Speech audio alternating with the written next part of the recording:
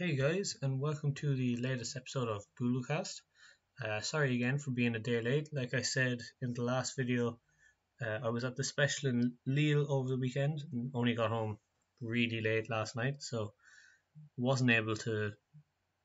Well, I probably was able to do a video then, but I was exhausted, so I just wasn't bothered, to be honest. So, but yeah, at least I gave you guys warning. So this video is going to be a bit different.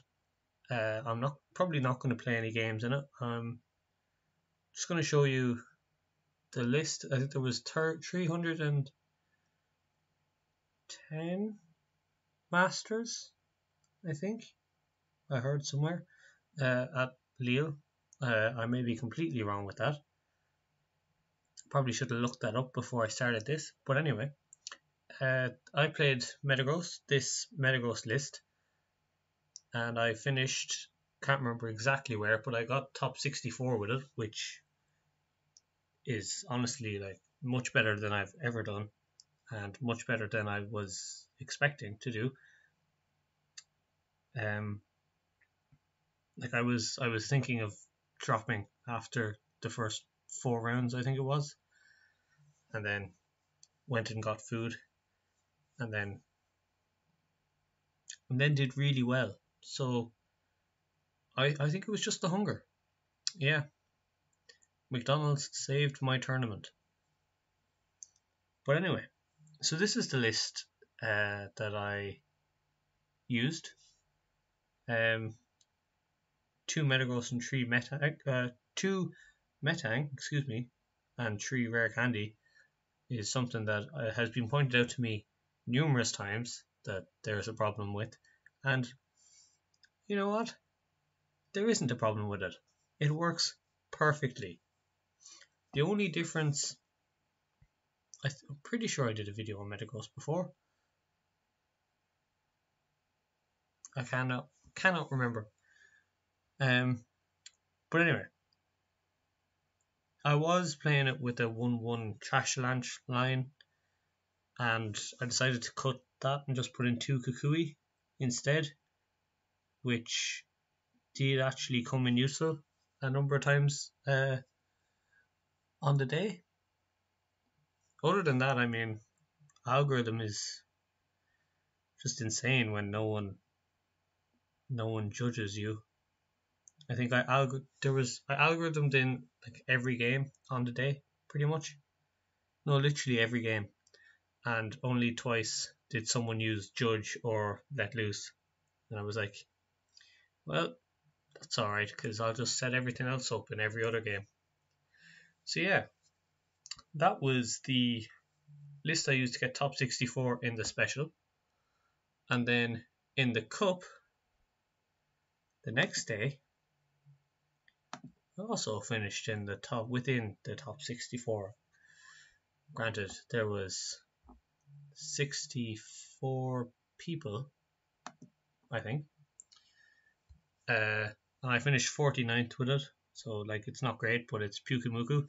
This is the list I used, and it is definitely not the most optimal list because, as you can see here, it's a 2-3 Alolan Sandslash line.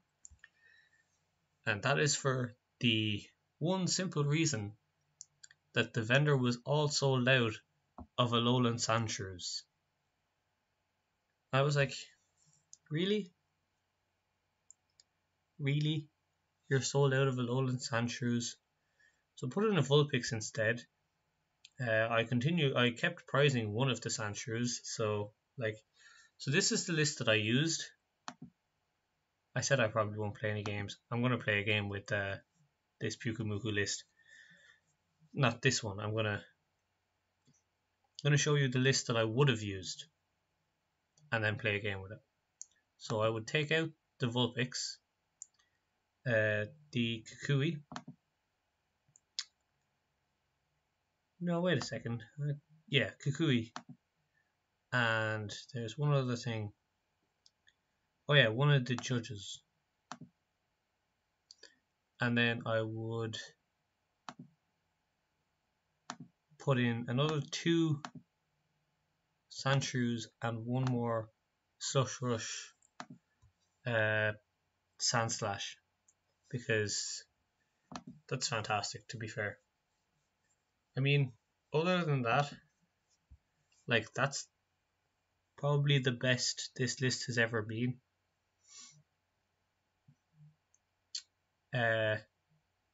Someone did I mean, first off, Spread just kills Puka Muku, especially because Yveltal is weak to Lightning and Coco, which is a pain. Someone told me there was a strafe Coco. I think it's in Lost Thunder, possibly. So, like, I'll put that in, because then you don't know. I don't know. It could come useful. Like, I do like this Deoxys, because it hits Buzzwole for weakness and also Spear Dive for the snipe. The one thing I would do is I'm gonna also cut 2 water and up the rainbow energy to 4, because just Oblivion Wing has been a thing that I used a good bit, surprisingly. So yeah, I mean, I suppose the best thing to do is just save it, and I can, like, show it in action, as it were, because I don't have anything else planned for this evening. I was just going to talk about those two. Then I realized there's, like, not much to talk about, so let's just use it and show you guys exactly how it works.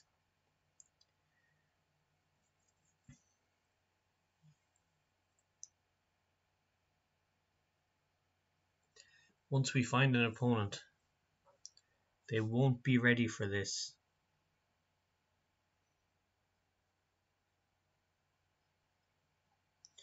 Water, Psychic, Lightning, Colorless. What? Water, Psychic, Lightning, Colorless. I have no idea. Literally no idea. Well, I suppose we'll find out in a minute. Hopefully. Hopefully we'll get some idea.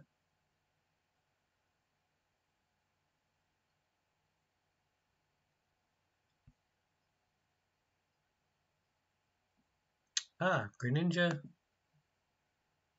GX Glaceon. What's Glaceon do? As long as it's your active Pokemon, opponents Pokemon GX and EX in play in hand and something else have no abilities, I think.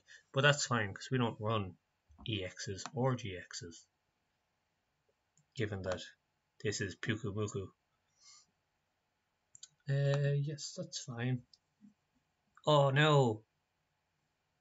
But it's Spread. Our worst nightmare. But at least we can use this Brooklet Hill, because I've learnt from my mistake last time. What's Froaky's ability? No retreat cost. I mean, yeah, that doesn't matter. Well, I probably should have realised it was Spread when I saw Greninja. I mean, that's the whole point of its ability, isn't it? So, yeah, this is going to be a tough game. Excuse me. Like, a very difficult game. So, that's going to make it even more difficult. Well, let's see. What do we get?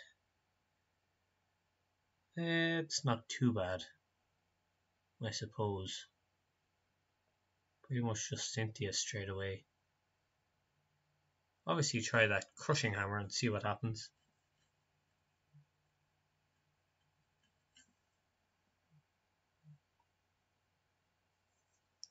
Now we can see what the rest of it does.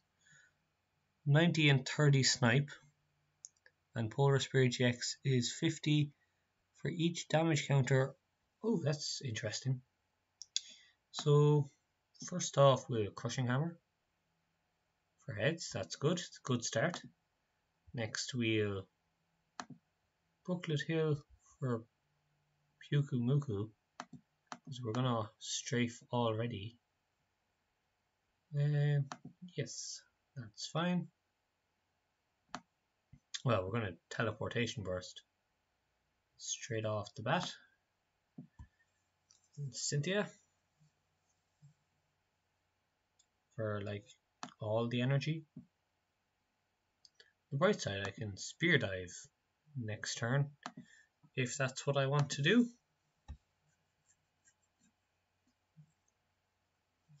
Or I can continuous tumble, and all we need is 3 heads and we knock out Tapu Koko.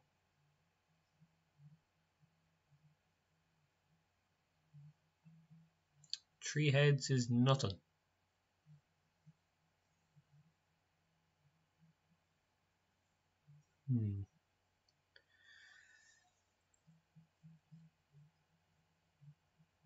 And so it begins.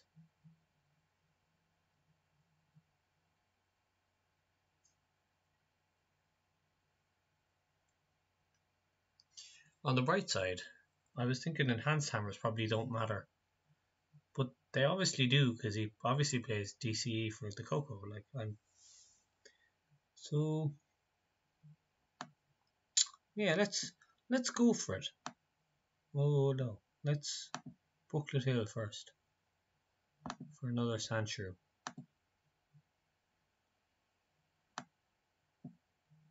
And then Cynthia.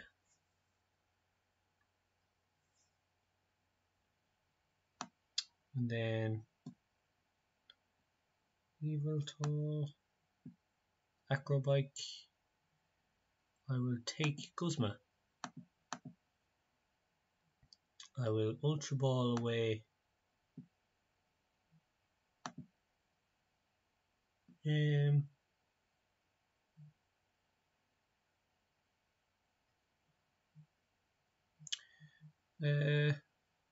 Ultra Ball away the Guzma. Yeah, go on. And take a Slush Rush Sandslash.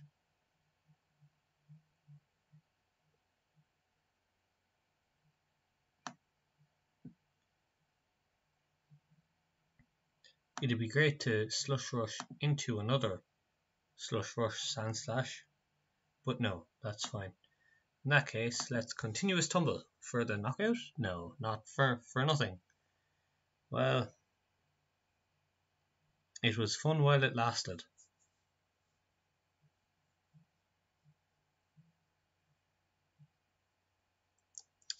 Actually, what we should do...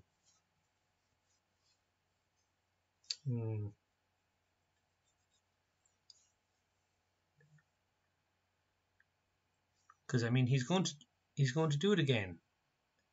So we need to get another Sandslash.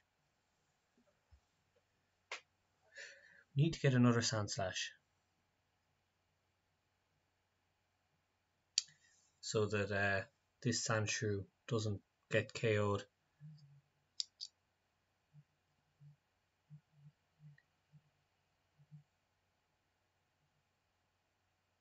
If he gets Guzma, like, that's fine by me. Because I'm more than happy to let him waste Guzmas to Cynthia. That's fine. I'll probably judge him next turn anyway. But I'm always judging, really. That's not great.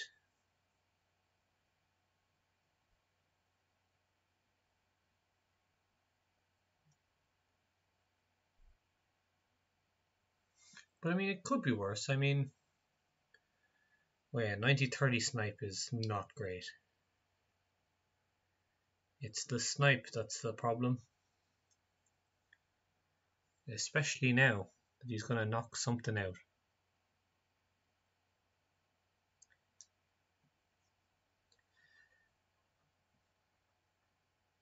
That's good though.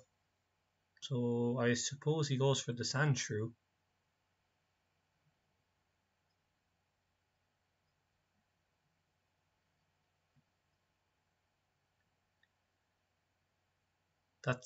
This is fine.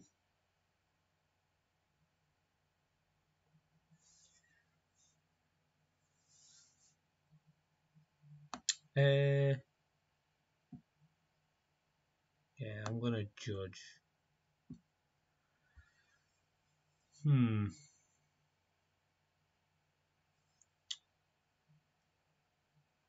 Let's see.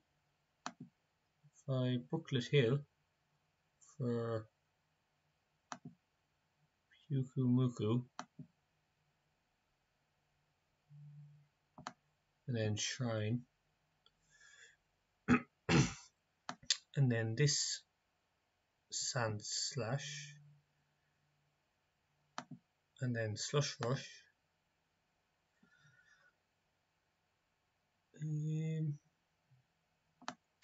Draw this one here.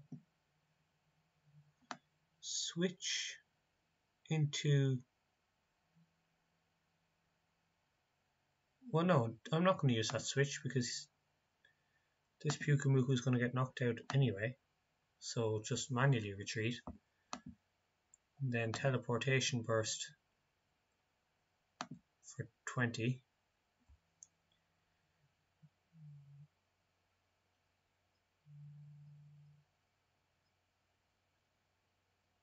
So then if he flying flips, he puts Coco to, damn it, unless he Greninjas.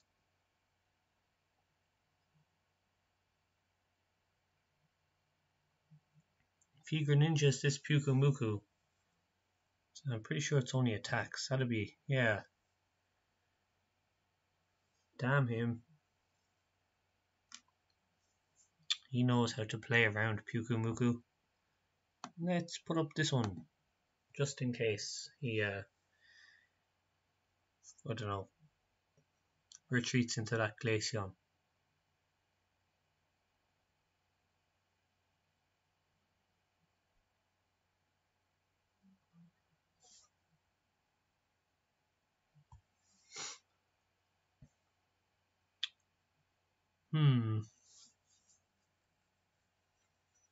As things stand, we're in a bit of trouble. Mainly because spread just, destroys us. I'm gonna Slush Rush for 1 first. No, that was a terrible idea. I should have not done that. Crushing Hammer. No, never mind. Bench. DC 2.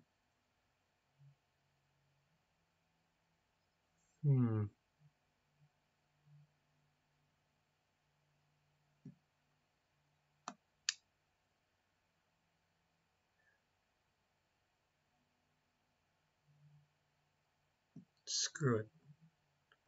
Well, let's see. So, Spike Armor for 30 puts him on 70, which means if he flying flips, yeah, let's retreat into this Sand Slash and Spike Armor for 30. And if he flying flips, he knocks out his own Coco. And doesn't knock out any of ours. So it's Deoxys pretty close. To be fair, if there we go.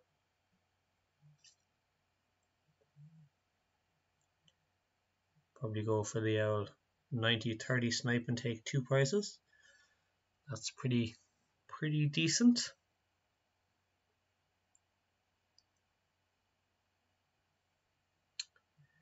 Pretty decent indeed. He's on 90. Let's promote this Sand Slash.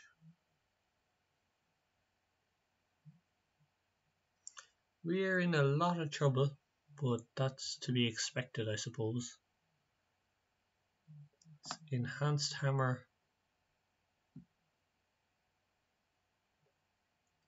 that one.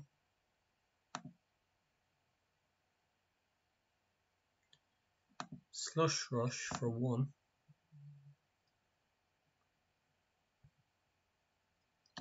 Bench the Sandshrew. Attach and smash turn into Pyukumuku.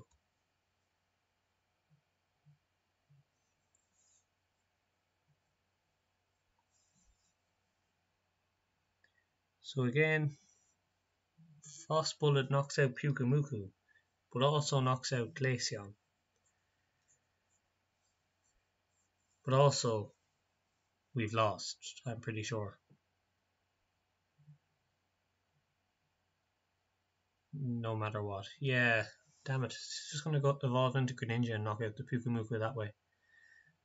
What a snake. What a snake.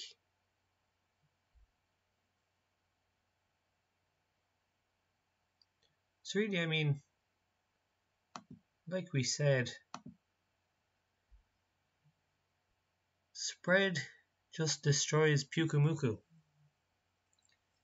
Of course, I'd say that and then play a spread deck.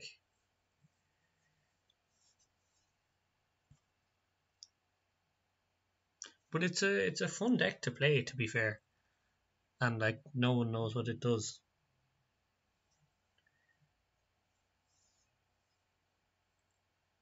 But it is relatively easy to play around. Most of the time.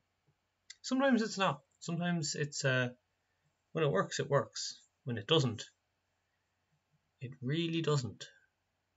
But it's good fun.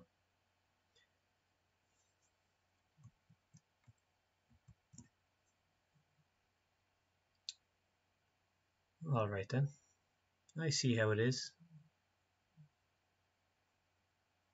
Ah, there we go.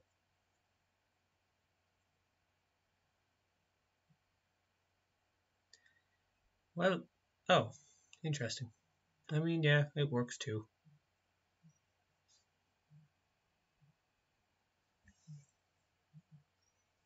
Could have gone for any of these, to be fair. Right, well, that was the Pyukumuku list that I played in a cup over the weekend.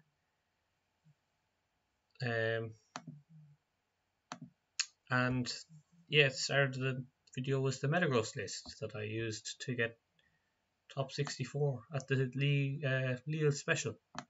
So this time, I promise, it's the last Pyukumuku video I'm going to do.